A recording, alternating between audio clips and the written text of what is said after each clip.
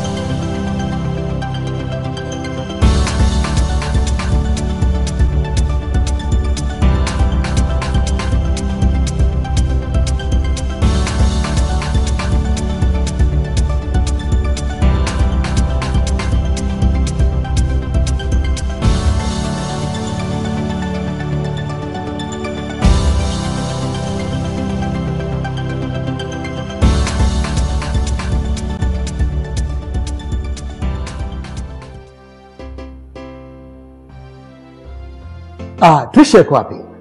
Trisha sasa hivi utamuona hapa. Tena huyo anakuja. Babako alikuwa anakuulizia sasa hivi. Shikao mama. Shikao baba. Marhaba sweetheart. Nilikuwa nakusubiri wewe tukanywe chai pamoja mwanangu. Baba no. Nimechelewa sana ofisini, okay? Nahitaji kuwahi. Alafu leo kuna kikao muhimu kweli. Sawa? No. Unajua sio vizuri kutoka nyumbani ukiwa hujakula chochote. Ukila chochote nyumbani unakuwa umeondoa kisalani mwanangu. Daddy, mbona siku zote nakunywa? Alafu mbaya zaidi nimechelewa ofisini, okay? Bye. No. Kwanza umesahau kitu kimoja. We have to exchange a final kiss before party. So kiss your daddy. Okay. So, okay? Bye. Have a nice day, baby. Okay. Take care.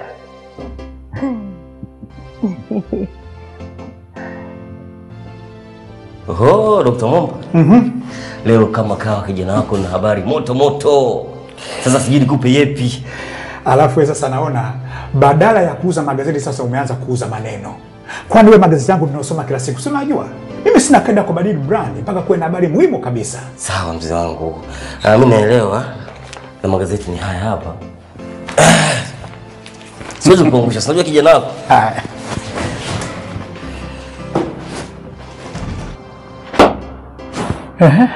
Hebu nipe habari Amanda. Mgonjwa wako yuko tayari kuingizwa kwenye chumba cha upasuaji na muda ndio huo. Good. Sasa mwambie Dr. Baka nataka ni assist katika operation. Sawa? Sawa dokta.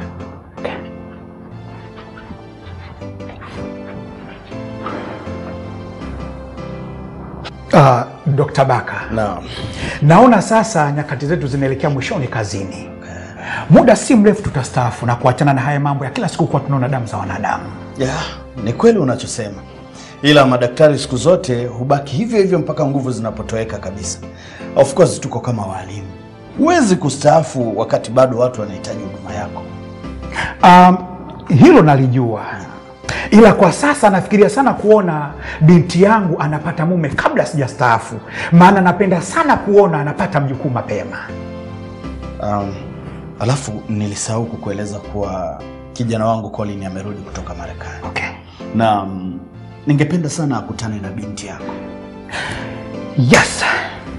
Good idea. Sasa kwa nini wasikutane nyumbani kwenye dina? Ni wazo zuri sana. Na nitajaribu kumweleza Colin. Nadhani atafikiana nalo.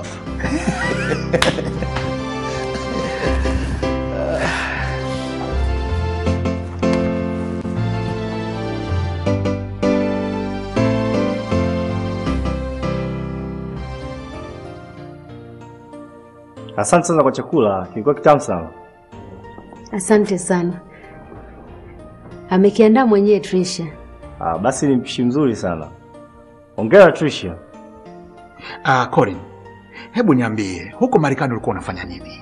Nilikuwa nasoma Harvard University. Nimechukua economics. Baada ya kumaliza shahada yangu ya uzamivu, nikapata kazi katika kampuni moja kwa mkataba wa miaka 2. Ila kwa sasa nimezamiria kurudi nchini kwa ajili ya kuendeleza maendeleo ya nchi yangu. Good spirit. Very good spirit.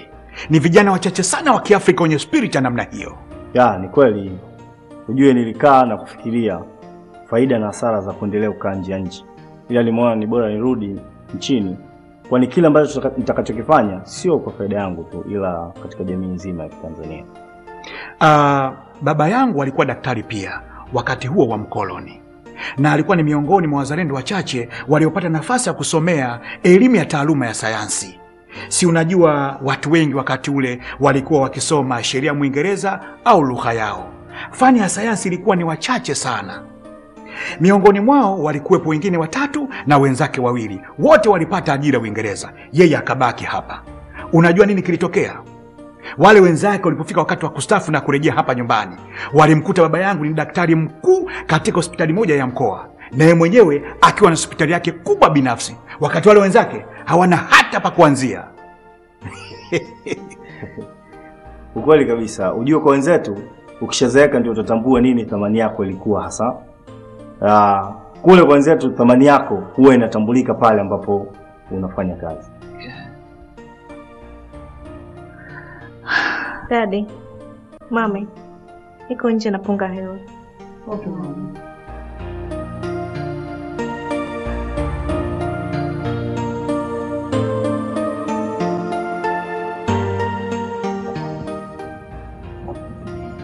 Jioni yako sio nzuri kiasi eh? Hapana, hivyo ndio ulivyo. Vipi wewe? Ya, mimi nimeenjoy sana. Ujue kukutana na rafiki mpya siku zote huwa kunanipa furaha zaidi. Babako aliniambia unafanya kazi katika kampuni na unajishughulisha na mikopo. Wewe ni kama nani sasa?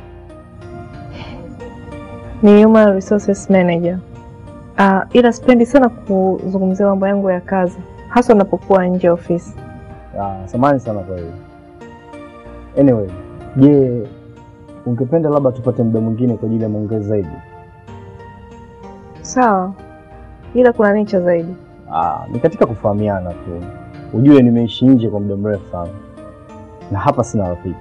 Kwa hiyo sio mbaya endapo tukakaa na kuweza kubadilishana mawazo. Okay.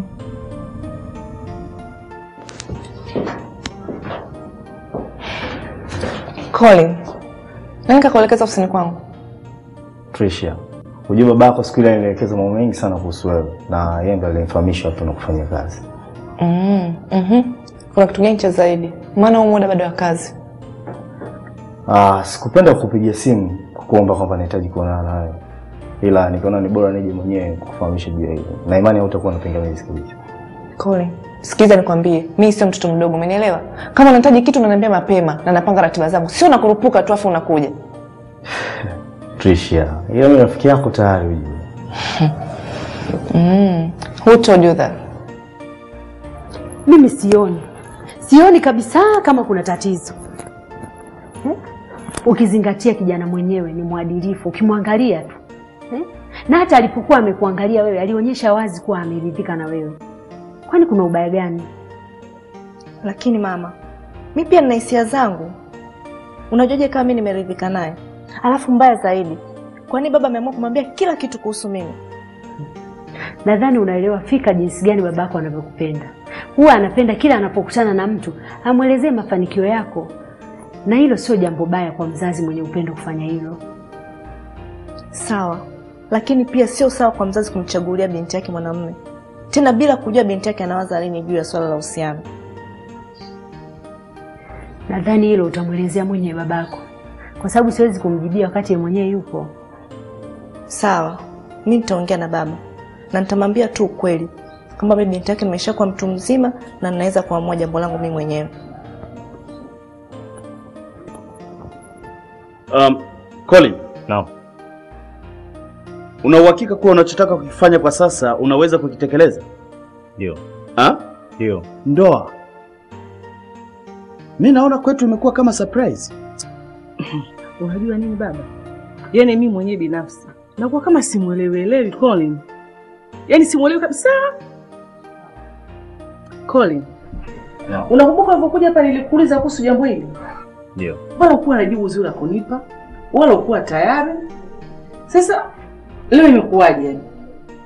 Ujue sasa nimeamini kwamba usemi usemao kwamba mwanaume huwa apangi ndoa. Ila pale anapokutana na chaguo sahihi, ndoa huja bila kupanga. Ni sawa. Lakini mimi mbona naona kama unachotaka kukifanya kwa sasa bado sikielewi.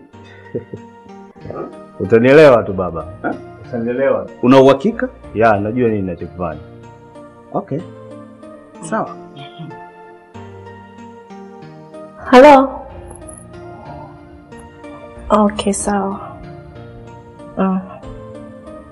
Mama, nahitaji kuongea na wewe. Halo? Hamna shida, nitafanya hivyo.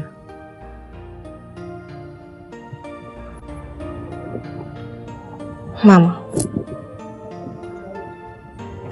mbona sikuelewi? Ulikuwa unaongea nani? Utanielewa tu. Ila kuna maana nataka nikutume. Kuna mzigo wangu ndio kanichukua. Sawa.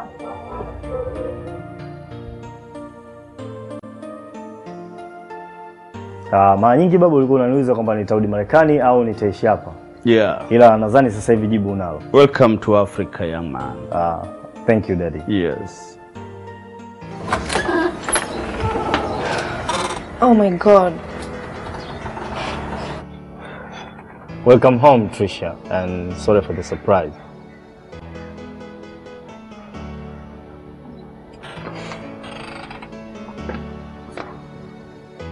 Mimi nashukuru sana leo nimepata bahati ya kuonana na wewe, maana baba yako ni rafiki yangu sana. Tulisoma pamoja na kwa bahati nzuri sasa hivi tunafanya kazi pamoja. Mara nyingi huwa natumia muda mwingi sana kukuongelea wewe mpaka nakuwa na hamu ya kukuona. Hata hivyo baba yako yuko sahihi sana kwa sifa anazokupa. Yeah. Nashukuru sana Dr. Abaka. Yeah. Ila naona muda umeenda sana. Alafu mimi kesho nina kazi nyingi sana. Kwa nilikuwa naomba mzigo wa mama ili mimi niweze kwenda. Aha. Okay. Mama Colin.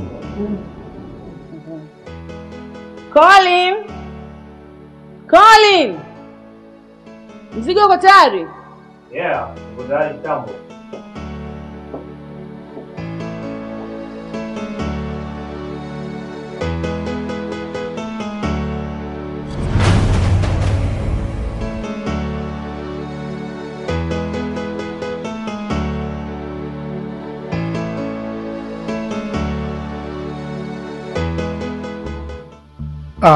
Lakini hutakiwi kukasirika. Mama yako alichokuwa anahitaji ni kukupa nafasi hii ya kuwa na kijana ambaye tunaona wazi wazi kuwa ni mwafaka kwako. Baba, mimi sio mtoto mdogo kunifanyia jambo kama hili. Kama ningekuwa na mhitaji, tayari ningekuwa mshaona dalili. Colin, sio chaguo langu. Ina maana gani mama kunifanyia hivi? Trisha, leo hii unaona mawazo yangu mimi nimekufanyia mchezo wa kitoto, si ndio? Ukikaa ukitafakari utakuja kujua kama mimi nimekufanyia jambo la heri. Mama, sitaki kusikia hilo. Nimesema mimi nishakuwa mtu mzima. Kama mnahisi kila mtu ambaye mnanichagulia mimi simtaki, basi mjue wakati hujafikia na ninayemtaka bado hajatokea. Mwanangu, kama unahisi unayemtaka hajatokea, basi naona unahitaji malaika. Maana kila mtu kwako sio mwema. Hivi inawezekanaje kila kijana anayejitokeza kwako ana walakini? Basi utakuwa ni mkamilifu wa kiasi gani? Alafu tumechoka kunyoshewa vidole na majirani. Yaani wewe katika dunia hii utampata wapi kijana kama Colin? Utakuja kujutia maamuzi yako endapo utamkataa huyu kijana. Siwezi kufanya kitu ili kuwafurahisheni nyinyi. Na kati mwisho wa siku mimi ndo naishi naye. Mimi nimeshasema Colin sijampenda, sio chaguo langu basi. Trisha, haya ni maisha. Unafikiri ni kitu gani kizuri wazazi wanawatakia watoto wao zaidi ya kupata wenza wema? Na kama unahisi sisi tunafanya haya kwa ajili yetu, basi kaa ukijua kwa sisi tunafanya sio kwa kingine, ila ni kwa ajili yako mwanetu. Huyu kijana anakufaa mwanangu. Na kisha familia hii tunaifahamu kwa muda mrefu. Ni familia yenye maadili kuliko unavyozifikiria wewe, kuliko familia unazozijua wewe. Trisha, nataka usipoteze nafasi hii. Maana wewe umekuwa ni mchaguzi sana wa wenza kwa muda mrefu. Sasa hii ni nafasi yako pekee ya kusonga mbele na maisha yako, huku ukiwa na mwanga bora kabisa. Kwa hiyo mundani hamna kitu ambacho kitakuwa kinaongelea zaidi ya Colin. Inawezekana ni kweli kijana mwema, lakini tatizo mimi sijampenda. Yaani kama nitashindwa kumpata Trisha, sijui maisha yangu yatakuwaje. Sijui hata nitaishi vipi. Kwani nimetokea kumpenda kuliko mwanamke yote wewe. Colin mwanangu, huu ni mwanzo tu. Utakaa sawa. Unaelewa? Alafu obvious wasichana wengi wanakuwa kwenye hali kama hiyo. Umeelewa? Mimi naamini sio muda mrefu atakuelewa. Atakukubali, mtapendana. Kwa hiyo usikate tamaa. Au mwenzangu ulikuwa na maoni gani kuhusu jambo hili? Mimi kwanza nataka kujua, ni kweli unamhitaji sana huyu msichana? Maana isije ikawa kesho na kesho kutwa ukawa na mtazamo tofauti. Baba, mimi ni mtu mzima sasa. Siwezi kuongea kitu ambacho sina msimamo nacho. Na kila ninachokiongea kinawakilisha moyo wangu. Okay, sawa. Mimi nitalifanyia kazi. Wala usiwe na wasiwasi wowote Colin. Sawa?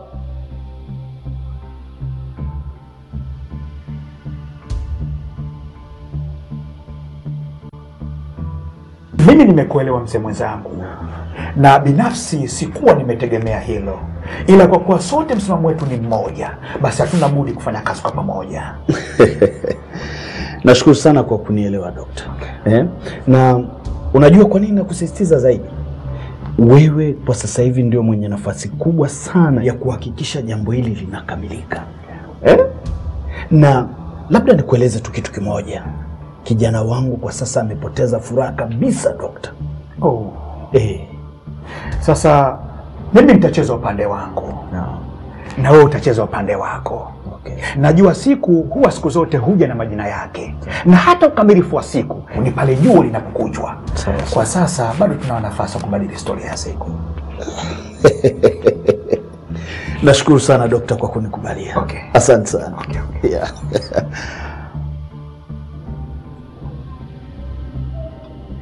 Niki, na bonge la dondoo. Sinaongea naye? Alafu mimi nikiwa niko busy na masuala ya ofisi, sitaki unichanganye. Tulia wewe. Unajua habari za jirani yako hapa? Ambazo zimetapakaa ofisini kila mahali. Pole. Kwa dunia ngapi? Mwenzako sasa hivi anajulikana kama msagaji, kwa taarifa yako. Unajua mimi nilivyokuwa najua? Unajua hizi ni habari za ndani. Unajua habari za ndani. Ningekwambia nani mimi ningevijuaje? Ndio maana nasema ndipo umenipa vitu vya ndani.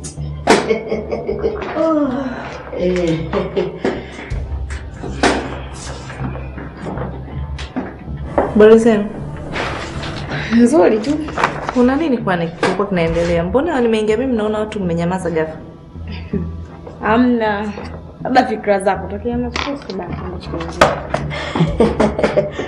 Trisha mambo? Poa. Ndio. Unajua kuna vijineno. Kuna vijineno Trisha. Hivi unajua maneno ambayo yametapakaa, msemo utapakaa ofisini kwako? Kuhusu wewe? Hapana. Msemo gani? Hujui. Hujui. Jamani. Unajua iko hivi. Hii nakupa vitu vya ndani. Vitu vya ndani kabisa hii ofisi. Wanawake wote ambao wanafanya kazi kwenye ofisi hii wanasema wewe ni msagaji. What? Bwana we. Iko hivyo kwa sababu we hauonekani kuwa na mwanamume wala ujali hilo. Nick, are you serious? Habari ndio hiyo mama.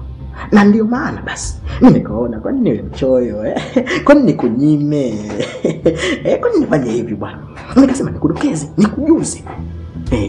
Sio unacheka tu na watu unatabasamu na watu kutabasamu la mamba. Minya.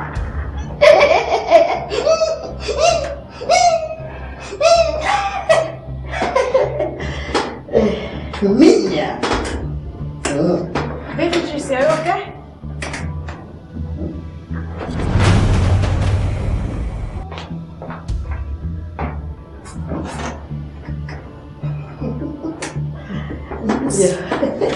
Minya. Shikamoo boss. Marhaba Trisha. But then seems you're not okay. Yeah, I'm not okay. Una nini? Bosi, sasa hivi hapa ofisini naona tunakusana adabu. Kwa sababu kuna watu wanaingia maisha yangu mimi sielewi kwa nini. Kivipi wanaingilia maisha yako, wanafuatilia maisha yako kivipi? Maana katika jambo hili Trisha hujaniweka sawa bado. Hebu funguka Trisha. Funguka. Bosi, naloongea unaweza ukazana la kipuuzi. Lakini kiukweli kuna majira ajabu ambayo naitwa hapa ofisini mimi sielewi sababu yake ni nini hasa. Trisha, why don't you go straight to the point? Mala wana kuingilia maisha yako. Mala wanakuita majina mabaya. Unanichanganya Trisha. You better hit the point kuliko kuniperemba. Niambie, ni majina yepi mabaya wanayokuita na ni kwa sababu zipi wanakuita? Full stop. They call me a lesbian. Jesus. Unamaanisha msagaji? Anyway, uona nani ni kwa nini wanakuita hivi? Mimi sielewi kwa nini. Ila najua ni nani na nani ambaye amesema hivi. Na naweza kukutajia kabisa. Okay. Just do it. You do it. Bosi, sio mimi ndio nizo hizo habari. Nimezisikia tu zinavuma huko. Mimi kauliza tu. Fine. Lakini wewe unadhani ni kwa nini kumekuwa na uvumi wa namna hiyo zidi yake? Bosi mfanya kazi wako Tricia. Hana mazoea kabisa. Na binadamu anaitwa mwanaume. Yaani aje tena mbinu ina gani? Ataishia matusi na kero. Na hiyo sio sababu. Nonsense. Elizabeth, this is completely nonsense. Ina maana wewe unataka kuniambia kwamba kila mwanamke ambaye anajiepusha asiwe na mahusiano na mwanaume ni lazima awe msagaji, is it? Sio lazima bosi. Yeah, that's why I said nonsense. Ila kama mimi nilivyokuambia toka mwanzo. Sio mimi nilioeneza hizo habari. Mimi nimezisikia tu huko. Mimi nikaamua kuuliza sasa kosa langu hapo ni nini bosi? Yeye ananionea tu. Of course unaweza usijue kosa lako kwa sababu nyinyi nyote hamjui impact ya hiki ninachokifanya. Ila nataka mjue kwamba kila mtu amezaliwa akiwa huru kufanya chochote kile katika maisha haya. Mimi sihitaji kujua kama kweli sifa hizo Tricia anazo ama hana. Ila nataka ujue kwamba hili mnalolifanya hili ni kinyume cha sheria. Na kiukweli katika hili mmemkosea sana Tricia. Na angeweza hata kuwafungulia mashtaka kwa kumtuhumu kitu ambacho yeye mwenyewe ana uhakika 100% kwamba si sahihi. Nieleweke hivi sasa kwamba nataka hii iwe mara ya mwisho kulisikia tena jambo hili ofisini hapa. Unanielewa? Sawa bosi. Nenda kaendelee na kazi zako.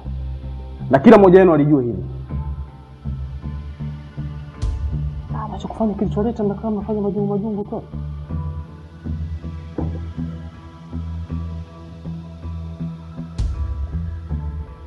Trisha, naona kama umefanya maamuzi ya haraka mno mwanangu. Mimi ningependa ungelifuatilia kwa makini hili jambo na hata kumchunguza, halafu kuamua. Mama, kama ni kosa basi hilo ni kosa langu, lakini kiukweli mimi siwezi kuisaliti nafsi yangu kwenye hili. Mama, Colin sio chaguo langu. Mimi nashindwa kuelewa wewe kama mzazi. Kwa nini unashindwa kunielewa kwenye hili? Sawa, sio chaguo lako, lakini elewa, ndoa haina mahusiano kabisa na mapenzi. Ni sawa, lakini ina uhusiano mkubwa sana na uchaguzi sahihi. Sasa hebu ngoja kwanza nikuulize, hivi utaishi hivi mpaka lini? Maana sikuoni hata ukiwa na pilika na marafiki zako ambazo zingekusababishia wewe ungepata mchumba umpendaye kupitia kwao. Wewe na kazi na wewe. Tena mama, mimi nawashangaa sana wewe na baba. Mnapoteza muda wenu mwingi sana na kuanza kukaa kunifikiria mimi. Na katika vitu ambavyo Mungu amenijalia, kimoja hapo ni kichwa. Na kazi ya kichwa ni kufikiria. Sasa kwa nini msiniache nifikirie mambo yangu kwa kichwa changu? Sawa kama umeamua hivyo, maana mwisho wa yote wewe ndiye utakaenda kuishi naye. Na kama moyo wako ukubali, basi fuata moyo wako.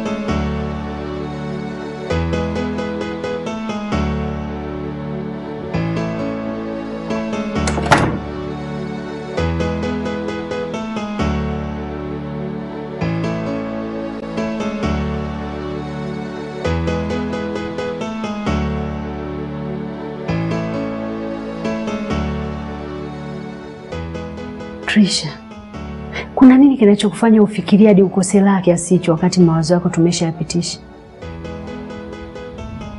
Au bado moyo wako unaendelea kumfikiria Colin?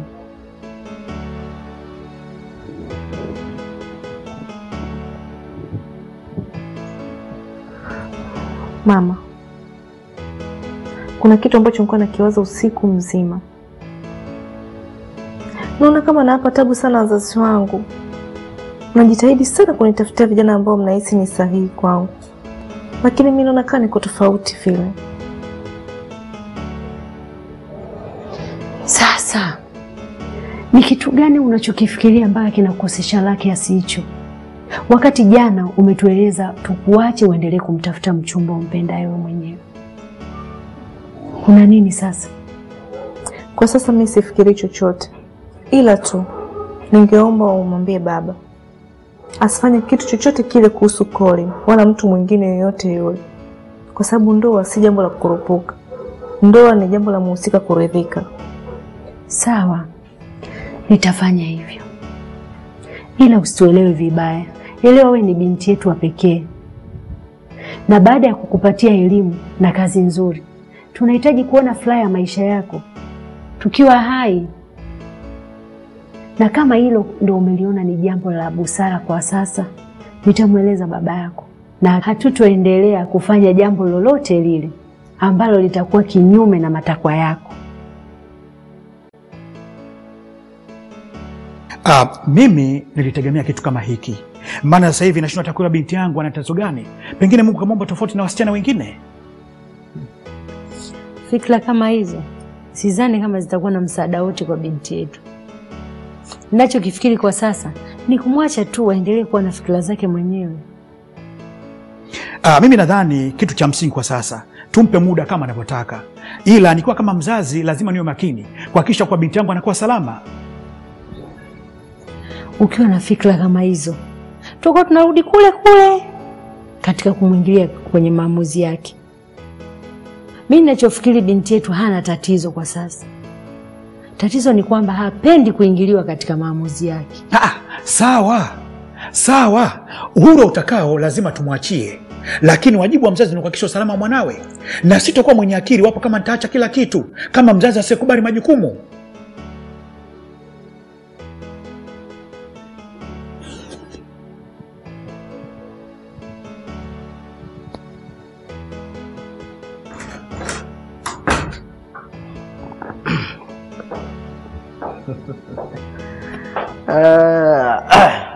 Habari yako Tricia? Salama. Naona leo umekuwa kwanza kunisalimia hapa ofisini. Nini?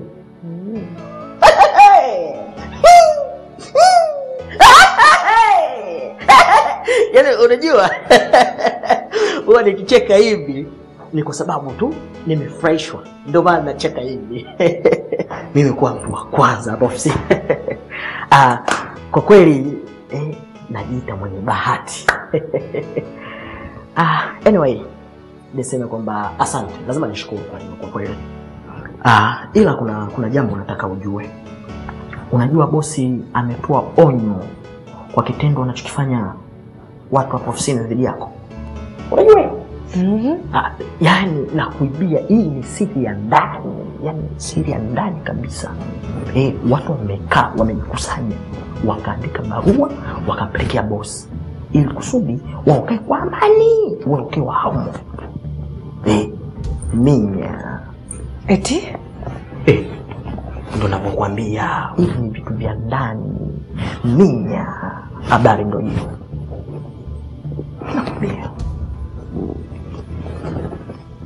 Nakwambia nakuchukulia vitu vyenyewe vya ndani. Siri, vumilia. Vitu vya ndani kabisa. Ni kweli kwamba nimepokea barua namna hiyo.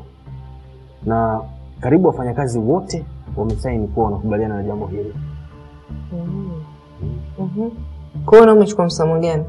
Maana sidhani kama kuna hiyo haki ya kumshutumu kitu ambacho kiko tofauti kabisa na ajira yake.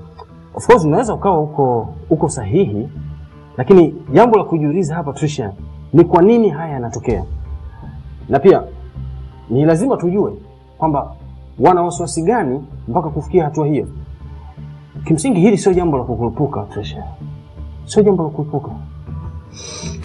Hivi bosi, naomba kuulize swali. Mfano hata kama ingelikuwa ni kweli, kuna hiyo haki ya kumfukuza mtu kazini? Okay, good. Umesema kwamba hata kama ingelikuwa kweli, right? Labda nikuulize kitu kwamba je, ni kweli hiyo sifa unayo? Bosi, what kind of question unaniuliza? Nimesema kwa mfano hata kama ingekuwa kweli, kuna hiyo haki? Nielewe vizuri Tricia. Na ndio maana na mimi nilikuwa nataka kujua ukweli wa jambo hili Tricia. Ningependa sana kuona kwamba wewe unanieleza mimi wazi wazi. Unaeleza wazi wazi kama ni kweli sifa hii unayo ama huna. Stop. We are not fighting here. Remember, we are not fighting here Tricia. Nieleze ukweli. Shida yangu ni kujua ukweli tu. Basi. Sikiza bosi, nikwambie. Mimi na msimamo kuko unavyofikiria. Na kila kitu ninachoamua katika maisha yangu ni zao la fikra zangu. I know. Kwa hiyo sina tatizo la kisaikolojia wala kijamii. Sasa kama wewe umetekwa na hizo fikra zao chafu, amua chochote unachotaka kuamua, okay? Mimi nasikiliza fikra chafu. Seems that you're insulting me, Tricia, is it? You're insulting me, Tricia. Remember, we are not fighting here. Mimi nahitaji kujua kweli kutoka kwako. Lakini end of the day unanitukana, unanitusi. Mimi napata fikra chafu. Mimi bosi wako.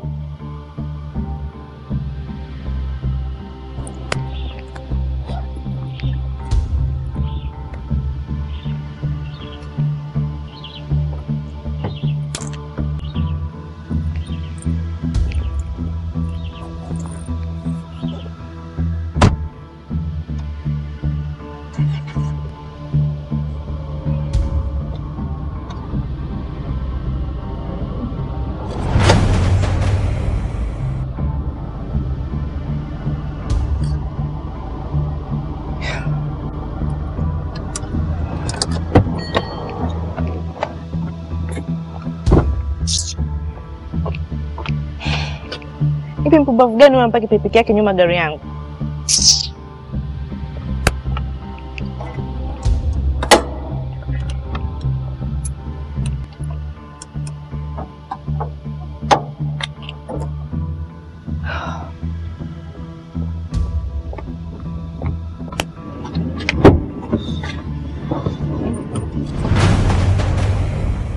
wewe nani?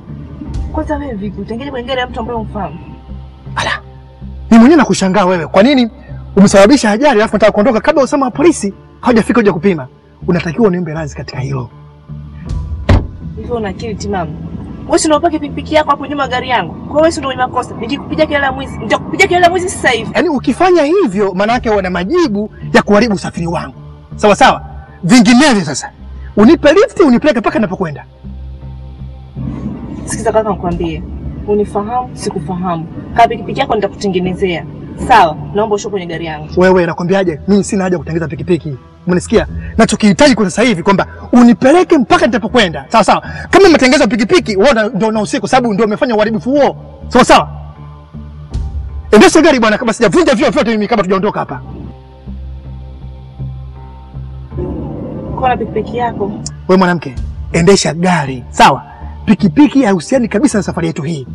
Watakuja kuichukua watu, usio na wasiwasi wote ule. Tunaenda wapi? Nasemaje, wewe endesha gari. Nitakuelekeza tunapoelekea. Usipendi sana kujibu maswali. Ndio maana nikafeli mtihani. Endesha gari. Endesha gari.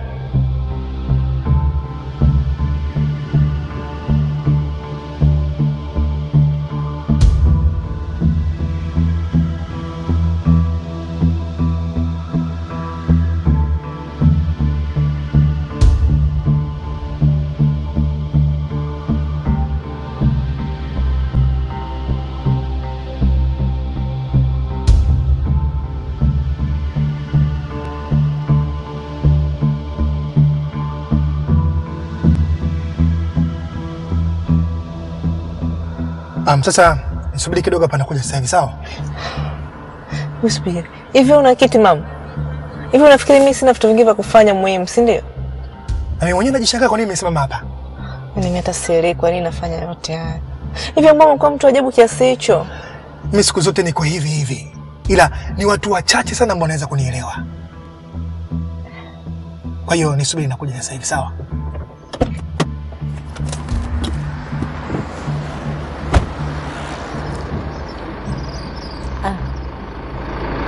Mimi nina kiti mama kabisa. Nimekaa mimi nasubiri. Do. Wewe kaka, unaenda kama unaingia chooni?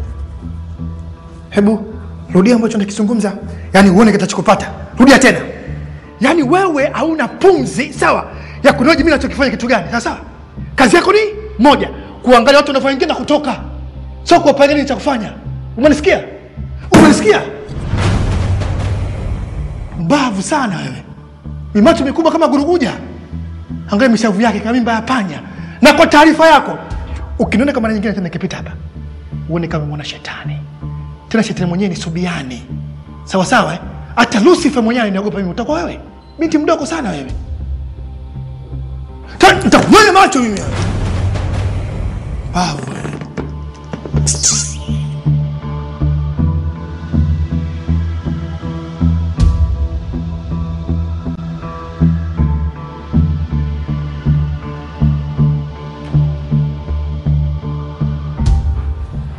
Umefuata nini hapa? Nilichokifuata unakijua?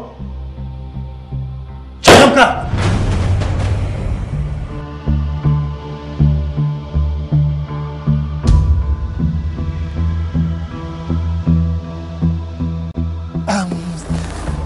Sasa tuweza kwenda na hatutaweza kwenda kusema sehemu yote nyingine mpaka tunafika. Twenzetu.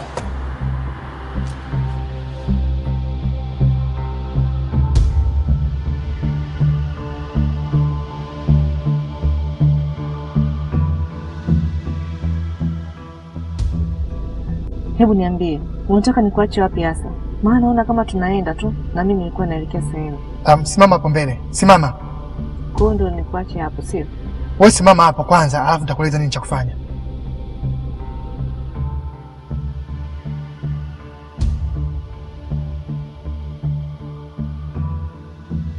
Tushuke hapa. Mbona sikuelewi? Sio sema nikupeleke sehemu kutokana na usafiri wako umeharibika. Sasa mbona ananiambia nishuke? Sikiliza, wasipendi kuongea maana nyingi. Nakwambia tushuke hapa.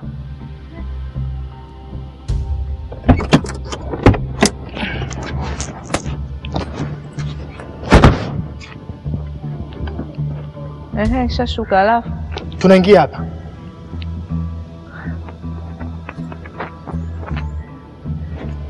Twende. Tunafanya nini hapa? Nimekuleta hapa ili uweze kujua maisha halisi ya Kitanzania. Ili siku nyingine ukiwa na gari, ujue kuna watu wanahitaji kutumia barabara. Na pia unahitaji umakini wako pia. Ni sawa, lakini mimi na ratiba zangu nyingine. Naona unapotezea muda tu hapa.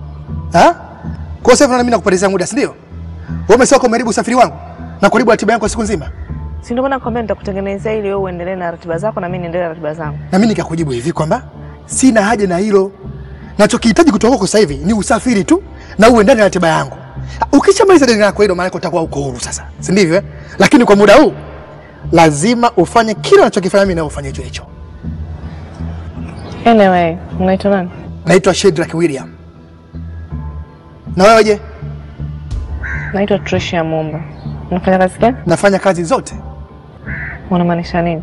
Na maisha kazi ambayo inakuweka mjini na kukupa maisha na kipato. Mimi nafanya biashara zote. Yaani ikija biashara yote mbele yangu mimi nafanya tu. Ukija udalali nafanya. Ukija kazi ya kuwapiga watu na wapiga. Ili mali tu maisha songe mbele. Popote pesa ilipo, Shedrack yuko hapo hapo. Inawezekanaje mtu kuishi bila kazi maalum? Mfano, kama vile wengine ni walimu, madaktari, hata mimi na kazi yangu maalum. Na ndio maana nimekuleta hapa ili uweze kuona maisha halisi ya Kitanzania. Ili siku nyingine ukiwa na gari, ujue kuna watu wanataka kutumia barabara na wanahitaji pia umakini wako. Alafu si watu wote katika nchi kwamba wana kazi maalum. Hapana. Kwa bahati nzuri sasa, au pia wanakula na wanashiba kama wanafanya kazi maalum.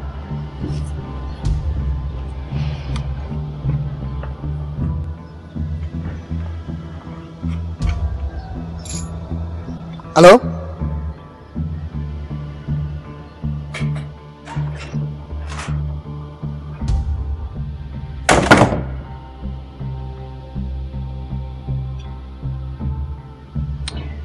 Hivi, Mama Tricia, unaweza kuamini kweli Tricia leo kutwa nzima simpati kwenye simu?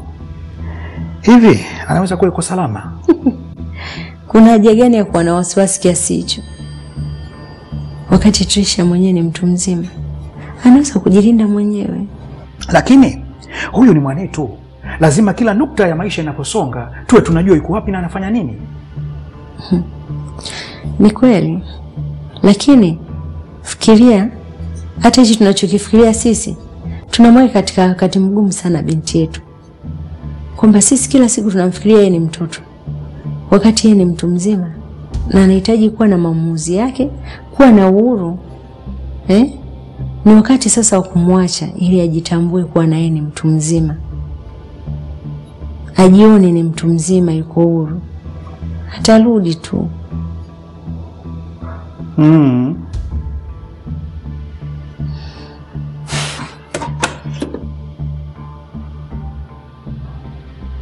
Baba, mimi sioni kama kuna kitu chochote kile unachonisaidia mpaka sasa. Kwa sababu unaona muda unazidi kwenda na sijapata jibu lolote ile mpaka sasa. Wewe mtoto wewe. Hebu kuwa mpole kwanza. Mambo mazuri haya hayataki haraka kabisa. Wewe kwa sasa hivi ulitakiwa kufikiri maisha yako. Tricia huyu utampata tu. Kwanza kuna mazungumzo fulani tumefanya mimi na baba yake, na kuna mambo tumekubaliana, tukapeana majukumu ya nini cha kufanya. Sasa wewe nakwambia tulia nikushughulikie, unakuja juu. Nini? Mimi sidhani kama nina muda mwingine wa kusubiri tena baba. Ila najua nini cha kufanya. Usiku mwema.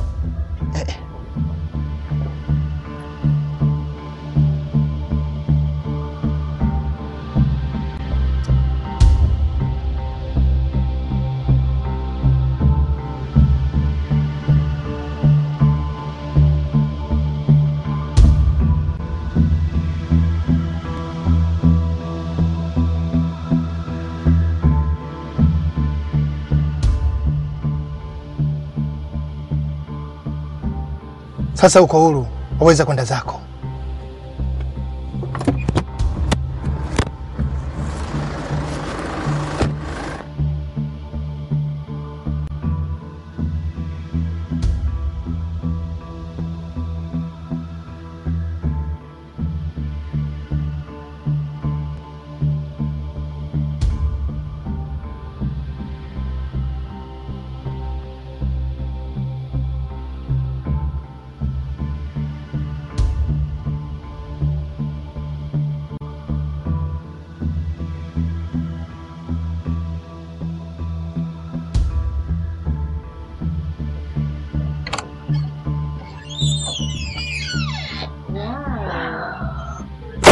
Trisha, my daughter, tulikuwa tumeshaanza kupatwa na wasiwasi. Manake hujawahi kuchelewa ukarudi saa hizi hata siku moja. Ulikuwa salama? Ya, nilikuwa salama mama. Habari zako? Hapa ni furaha, tuna amani. Hofu ni kwako, ulichelewa. Ukupatwa na jambo baya huko? Mama, lakini kwa nini unaanza jambo baya? Kwani mimi sielewi jinsi ya kujienda na hatari? Hapana. Simaanishi hivyo. Hata ungekuwa wewe, ungefikiria. Kwa sababu haujawahi kurudi saa hizi hata siku moja. Leo ndo siku ya kwanza. Alafu tusifikirie. Unaweza ukakaa tukaongea kidogo? Mama, nimechoka sana. Naomba nikalale kesho niwahi kuamka. Sawa? Haya mwanangu. Lakini baba yako nadhani leo saa hizi moyo utamtua. Maana alikuwa na wasiwasi huyo. Haswa pale ulipokuwa hukupokea simu yake. Ndio sijali, okay? Haya, siku mwema. Unajua yani? Ndio. Katika mihangaiko yangu yote mimi ya maisha. Yaani leo nimekutana sana kitu tofauti. Nimekutana demu mmoja mkali mno. Yaani yuko sawa sawa mno. Lakini sasa tulipokutana naye tukaanza kugombana sana. Kama kawaida yako. Lakini yani kila muda ulivyokuwa unazidi kusonga, ila mimi nilikuwa nazidi cha kufurahia. Yaani nafurahia tu. Lakini mimi nahisi wewe hujazaliwa kwa ajili ya wanawake. Sababu unaweza kawa na siku moja ya pili umebadilika tena. Wewe unahisi unamhitaji kweli? Unajua nini Eli? Unajua katika maisha yangu mimi yote watu hawajui mimi napenda nini au nataka nini. Lakini nahisi yani kwa huyu mwanamke atakuwa tofauti na wengine. Sawa, lakini utajua mwenyewe. Unamhitaji? Yaani unavyohisi unamhitaji kweli? Unajua Eli, wewe unakuwa yani una maswala ya kitoto sana. Unajua kila kitu zani kinakuwa vile kilivyopangwa. Na ndio maana mimi katika maisha yangu yote sina mpango hata huu mmoja. Mimi nachokijua kwa sasa hivi kwamba tu nampenda Trisha. That's it. Angalia bwana, sije kumharibia mtoto watu maisha yake. Sija kaamini kwamba yuko vizuri lakini ukaja kumuingiza kwenye matatizo makubwa. Shut up. Usijifanye ni mtabiri. Shut up. Trisha, nataka kujua kwa nini uliniacha kwa tulipokuwa. Hata mimi sielewi kwa nini nilikuacha. Maana nilipofika nyumbani nilijiuliza sana kwa nini nimekuacha. Sasa kwa hiyo unaniahidi kitu gani? Nakuahidi kwamba sitokuacha tena na nitakuwa nawe popote pale nitakapokuwa. Sasa nachokihitaji mimi kwamba uthibitishe unaosema kama ni kweli. Maana mimi siamini mpaka uthibitishe.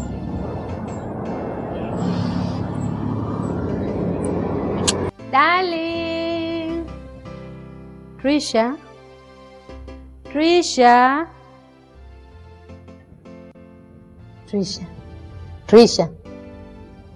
Umelala leo. Yaani unachelewa. Umelala sana leo kuliko kawaida yako. Umepitiza zaidi ya nusu saa.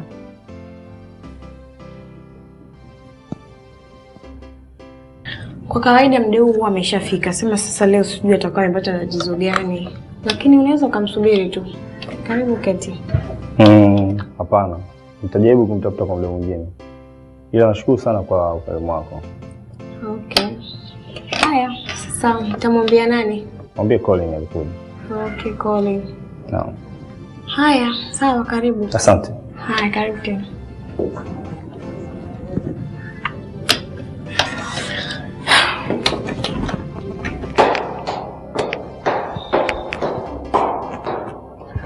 Trisha. Hey. Habari yako?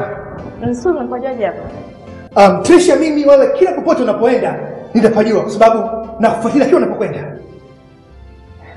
Sasa unataka nini kutoka kwangu? Kwa sababu kama pikipiki yako tayari imeshakulipa. Nachohitaji kukiona kutoka kwako kwamba ninapokuona tu uwe na furaha. Na kile kukusemesha umejibu.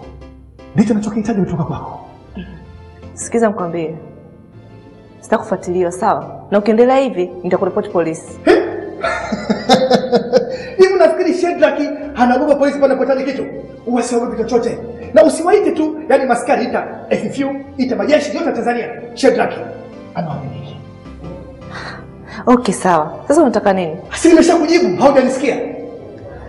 Anyway, unataka nini sasa hivi? Nachokihitaji. Nachokihitaji sasa hivi kwamba Trisha, uingie ofisini. Sawa sawa. Ufanye kazi kama haujaona na Shedrack. Sawa sawa? Halafu nitakuona baadaye.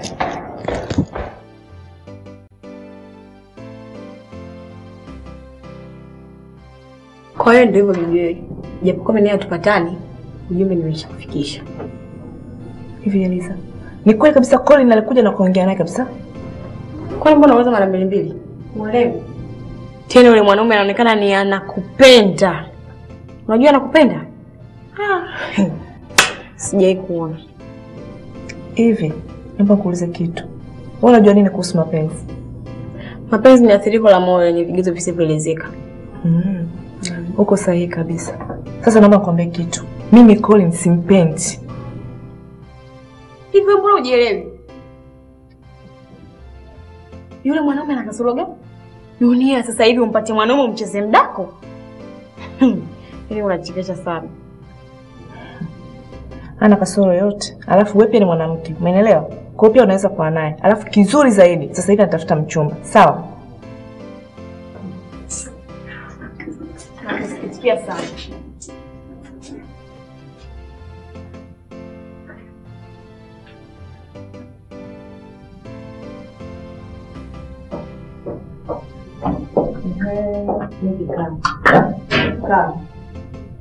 Lazima nikae. Sina sababu hiyo. Acha basi linga. Nakuuliza kitu. Hivi kweli Colin alikuja afa kaongea na Eliza? Au mwanamke anataka kunichimba na kunijua ndani wangu? Ukweli uko hivi. Eliza ametaka kukuchimba tu. Nakwambia ukweli. Kwani yeye ndiye kinara wa kueleza yale nilokuambia kabla hujaenda kumwambia bosi. Sasa unanishauri? Kwa upande wangu tu cha kukushauri wewe. Wewe ndio tuna maisha yako unajua. Umeona bwana? Ukiwapuuzia tu hawa. Minya. Una kiti mama kabisa. Una kiti mama kabisa? Hivi kama ingekuwa ndo wewe, alafu unasingizwa kitu kama hicho ambacho hujawahi kukifikiria wala kukifanya. Ungeweza kupuuzia alafu na kusema minya. Hiyo ndio njia ambayo haina gharama wala lawama. Umeona bwana? Ila ukitaka kwenda mbele zaidi na ukiwa unataka tu kuepusha uhasama, unaweza kuwashtaki polisi. Na kama haitoshi hata kumpeleka mtu mahakamani. Mimi nakwambia ukweli. Tena yeyote anaweza kuhukumiwa. Hapo sawa. Asante sana kwa ushauri. Minya. Ila kiukweli binafsi mimi nasikitishwa sana na kila ninachokisikia zidi yako. Ini si binadamu. Yaani si tukoje? Yaani hatupendi kuna kwa nini? Anyway, tuendelee na kazi. Minya.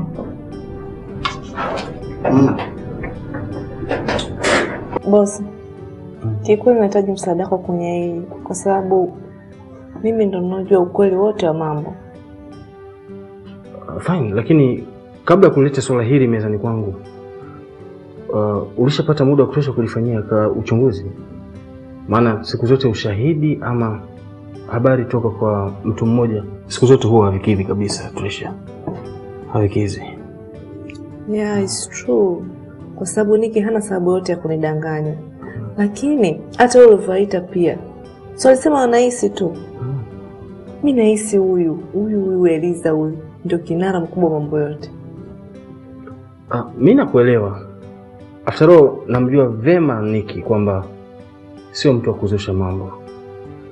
Lakini kwa sasa nikushauri tu kwamba hebu tuachane na hili jambo. Na itakuwa vema sana kama utaamua kuwajibu watu kivitendo badala ya kuentertain malumbano usiokuwa na mashiko.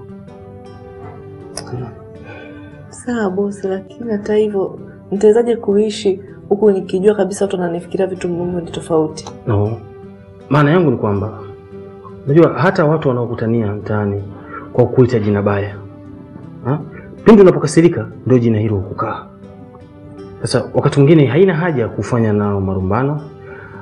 Bali unapoamua kukaa kimya, wengi watajitokeza na kwamba watakueleza vitu vingi vinavyohusiana na ukweli wa mambo haya. Pengine hata vingine ulikuwa huvijui. So take it easy, Tricia. Sawa. Take it easy. Asante sana. Hey Tricia. Shadrack. Mara ngapi nimekwambia usinifuatilie? Unafanya nini hapa? Mbona jibu ni rahisi mno? Nimekufuata wewe hapa. Alafu Tricia, unajua kila mara nikutana na wewe, yani kuna jambo muhimu sana alisahau. Sijui nakumbuka kupanga siku nyingine ya kulana ili tusiweze kushangaana tena. Sijui nakumbukaga hilo. Kwa nini siwezekane? Kwani mara ngapi inawezekana? Ishindikana wakati huu. Sasa mimi nataka upange siku gani ya kulana mimi na wewe ili nisilazimike kukusumbua tena. Sasa sikiliza, fanya hivi. Nipigie simu kwa ushapanga kabisa ni lini na wapi tutaonana, okay? Na unaeleza kabisa sababu kwa nani ni nini. Nashukuru sana kusikia hivyo. Asante sana. Basi nitafanya hivyo baada ya kupanga kila kitu. Sawa sawa? Sawa.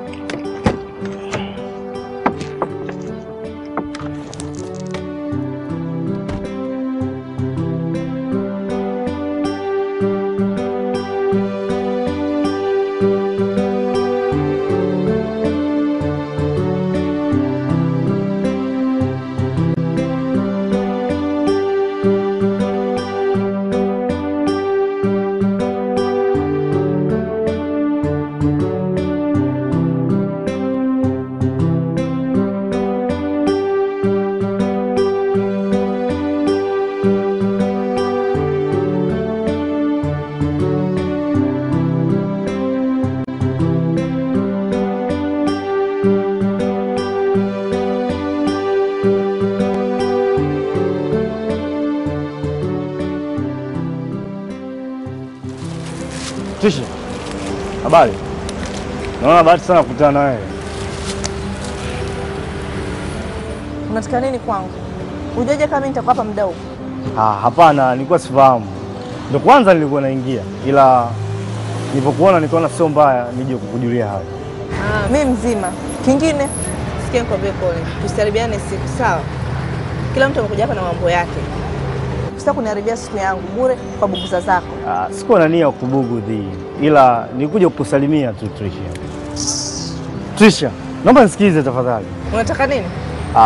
Nilikuwa naomba kama utakuwa na muda siku yote uniambie kwa ajili ya maongezi tu. Sikia kwa nikwambie. Sina muda wala sina biashara yote na wewe, umeelewa? Hivi kwa nini unakuwa mbishi kuelewa lakini? Tricia, please. Naomba nisikilize Tricia.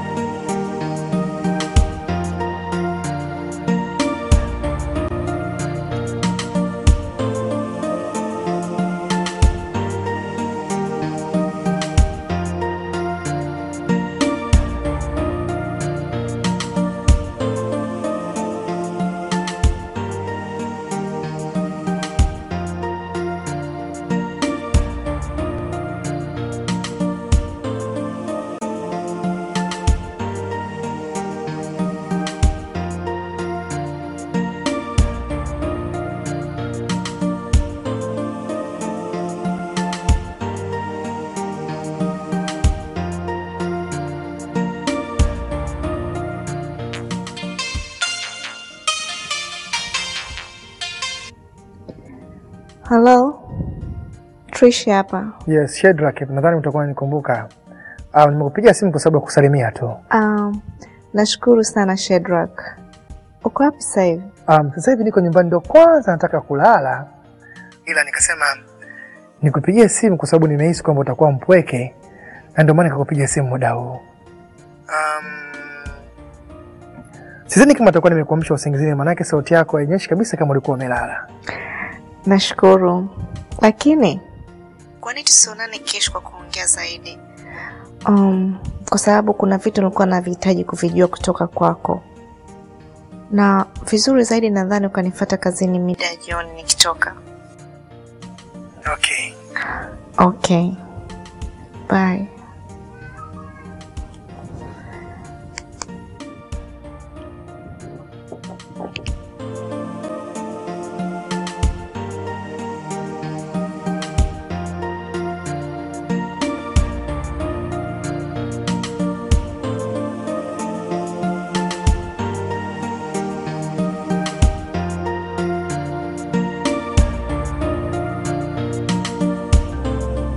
Wow, mlembo. Nahitaji kuwa nawe jioni ya leo. Unaionaje bahati yako hapa? Wewe kaka vipi? Mimi sio malaya. Nimekwambiaje? Ninahitaji kuwa nawe jioni ya leo. Unisikii? Umechanganyikiwa? Sihitaji kuwa na wewe. Mimi si wale wanaopanga foleni kule barabarani. Nakuulizaje? Utaondoka ama uondoke? Siondoki. Ninakuuliza tena, utaondoka ama uondoke? Siondoki. Niache. Utaondoka tu. Utaondoka. Mtoto mrembo kama yeye. Twende mtoto. Wewe mbona mkofi? Staki nakwambia. Staki. Niache. Niache. Ingia ndani wewe, mbona mwoga wewe? Tulia. Tulia nakwambia. Nakwambia niache, unachotaka ukifanya mimi staki. Staki unachotaka kukifanya. Tulia nimekwambia. Wewe kwani utosikia utamu wewe? Njoo wewe. Leo nakupiga style moja inaitwa Samu ulipotupa. Hata kama njoo wewe. Unataka kunifanya. Usikie la mtoto. Njoo. Staki. Tulia. Haya, kwenda. Shughuli yako imeshaisha. Kwenda wewe. Lazima nikaripoti tukio hili polisi, siwezi kukubali, lazima. Lakini sasa, yani usisahau kuambia kwa kuja usafiri wa gani hapa. Kwani nikija na usafiri huo ndio nini? Maana yake polisi watakuuliza kwamba kama nilikupandisha pikipiki, nilikufunga mpira ama kama sikufunga maana tulikubaliana mimi na wewe. Kwa usilisahau hilo. Hata kama nimekuja na usafiri huo, haijalishi, lazima nikaripoti. Nakwambiaje, binti? Nakutakia safari njema bwana. Kabla sijabadilisha msimamo wangu mimi, sawa? Naomba uondoke hapa. Haya, tutaona kati yako mimi na wewe nani mjanja. Kama uliwafanyia upuzi ni hao lakini sio mimi. Toka wewe, nenda zako wewe. Ondoka hapa. Unalia nini? Unajiridhisha tu wakati ulikuwa tamu. Toka wewe, umbavu. Siku unasema tamu. Sasa hivi nakuripoti polisi. Tena uambie polisi ulikuja na usafiri wa aina gani? Mtu anapandishwa pikipiki unaenda tu maana yake ungeruka. Trisha, nimekuletea eneo hili ili tuwe sisi pekee tu wawili tu na kila mmoja ziongelee hisia zake za ndani kabisa. Ni sawa, lakini nahisi mimi nahitaji kujua zaidi. Hapana, mimi nadhani kwamba leo si muda maswali na majibu. Mimi tupo hapa kila mtu akae yeye kama yeye. Alafu muda maswali na majibu utaniuliza siku nyingine vile utakavyo Trisha. Ila kwa nilivyo mimi, nahisi nahitaji kujua kwanza. Please Shedrack, naomba uniruhusu. Sana zaidi ya hilo. Mimi nahisi kwamba kuna kitu tunafundwa hapa ila sisi hatujui tu. Ni jambo gani ambalo tulijua? Hivi nikuuliza kitu. Kama hakuna kitu, kwa nini tunakutana? Mimi hata sielewi. Sasa yani hicho ambacho ukielewi hicho ndicho kinachonifanya mimi kwamba nikufikirie sana kile tunapoachana mimi na wewe. Unajua nini Shedrack? Yes. Unajua hata mimi kwa upande wangu ni hivyo. Hivi ni kwa sababu gani hasa? Siwezi jua.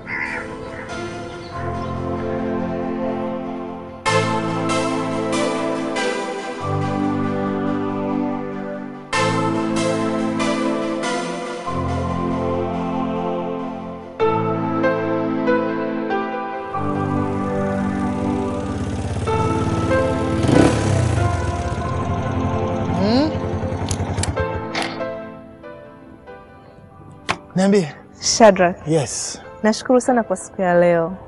Kwa sababu nilikuwa kwenye wakati mgumu sana kifikra. Lakini kuanzia leo nahisi kama nimeyasahau yote yale na kujiona niko mpya. Labda Trisha, nikuulize kitu tu kwamba yani wewe ulitegemea kitu gani kutoka kwangu zaidi ya kupa raha? Hivi nafikiri kwamba ni mlembo kama wewe una kitu gani cha zaidi ambacho unakihitaji zaidi ya faraja? Nahitaji faraja kwa sababu nilikuwa nikitafuta muda mrefu sana na sikuwahi kuipata.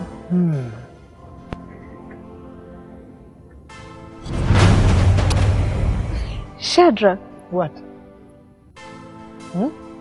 Sasa labda nikwambie kitu kimoja, Trisha. Yaani amini kwamba sasa hivi umeshainunua faraja na hivyo mikononi mwako. Na ninakuahidi kwamba nitakuwa na wewe daima. Nakutakia usiku mwema.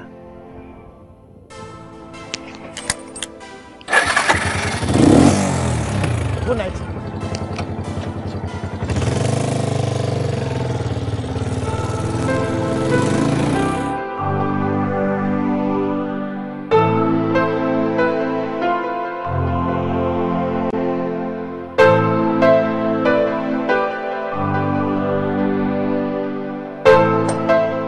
Hi darling mommy.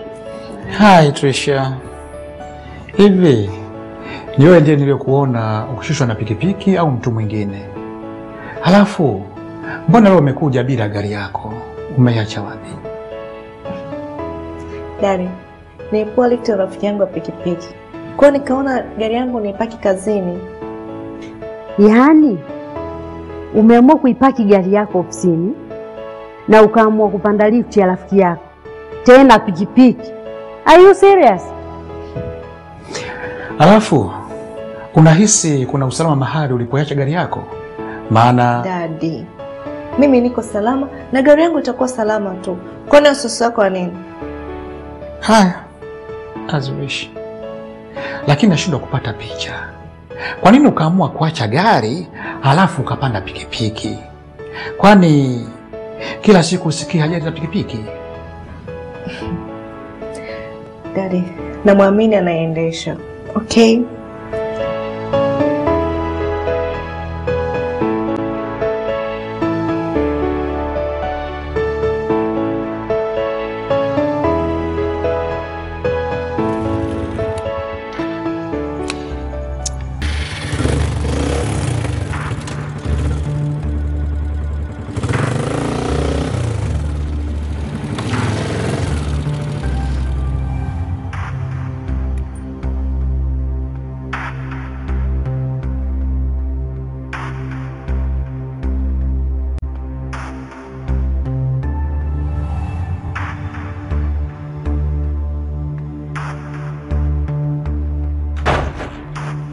Vipi tena?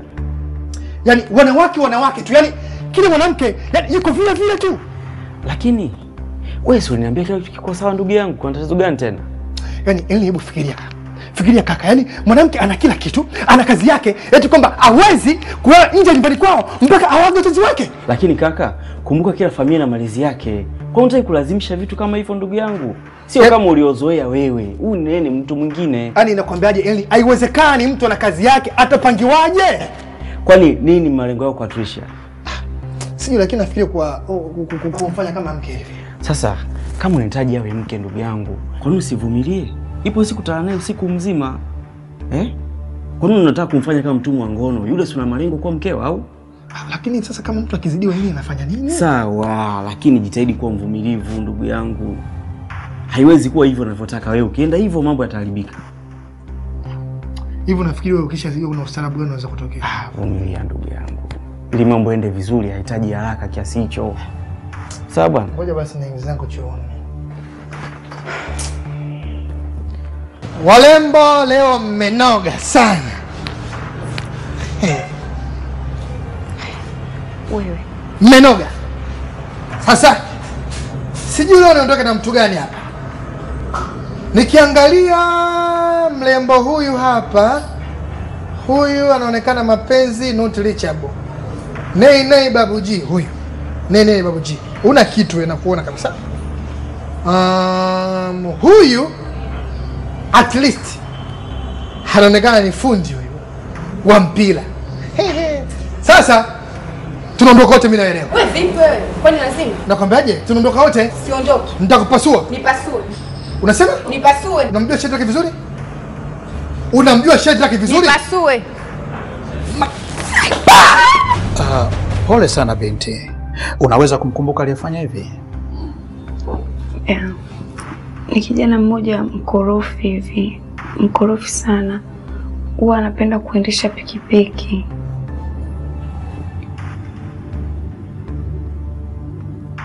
Umesema anapenda kuendesha pikipiki. Mrefu kiasi hivi, ana rangi? Yeah, ndiye huyo.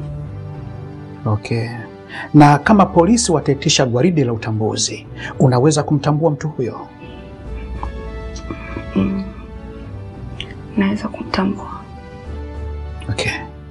Basi pumzika, usikilize hali yako. Alafu polisi watafanya kazi yao, sawa? Okay.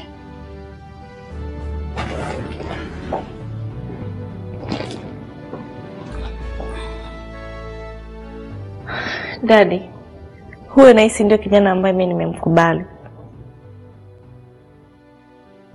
Hivyo una akili kweli? Nakuuliza, una akili kweli? Trisha, kwa nini ukaamua hivyo wakati mtu hata umtambui? Kwa nini unaingia kwenye pango usiojua kina chake? Daddy, mimi najua nini ninachokifanya. Na kadri ninavyozidi kuishi naye, ndivyo nitakavyokuwa namjua zaidi. Please, naomba ukubali. Mimi sina pingamizi naye. Mimi sikupingi, ila sitatoa msimamo wangu mpaka nimuone huyo kijana.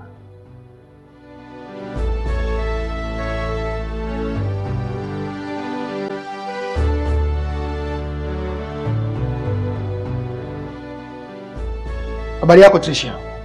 Nzuri Shadrack. Karibu uketi. Mimi ningependa nibaki hivi hivi nilivyo. Nachotaka nijue kwamba ni nini sababu ya wito huu. Shadrack, jana tukuachana vizuri. Na ndio maana nimeamua nikuite ili tuweze kuongelea jambo hili hapa. Nashukuru sana kusikia hivyo, lakini kwa nini ukaamua kuniita hapa ofisini kwako badala ya kunitafuta napoishi? Shadrack, tuingie tujuane. Sijui kupajua kwako, na ndio maana nikaamua nikuite hapa. Alafu nimeona hapo utakuwa comfortable zaidi. Nisamehe kama nimekukosea. Mimi najua yote hayo.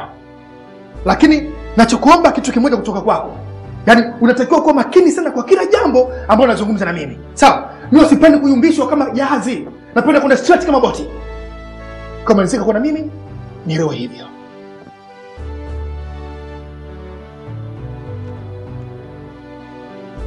Baba, mama, huyu anaitwa Shadrack. Na huyu ndiye chaguo langu. Shikamoo mzee. Marhaba. Karibu sana nyumbani. Asante. Shikamoo mama. Marhaba, karibu sana mwanangu. Kabla ya yote, baba na mama, ningependa sana kukutana na Shadrack. Na yeye alikuwa anapenda sana kukutana nanyi. Karibu sana kijana. Nakushukuru sana mzee. Kwanza nishukuru kwa mwaliko wako. Japokuwa mzee nijua kwamba utanipokea tofauti sana. Lakini vyote vile kwa sababu mimi na Trisha sasa hivi tumeshakuwa wapenzi. Japokuwa bado tujaongea swala zima la uchumba.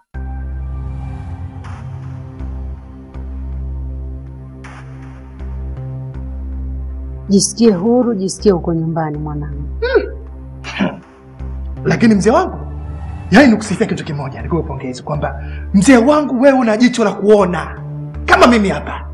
Kwa sababu yaani ukimwangalia huyu mwanamke huyu alivyokuwa kigori, anaonekana alikuwa mzuri kuliko Trisha. Mzee, unajua kuna watu wengine wana kasumba ya kuchagua, lakini mzee wewe jicho lako kama lilivyokuwa kubwa na linajua kuona. Shadrack. Na hivi wewe ni mwenyeji wa wapi? Na unafanya kazi gani?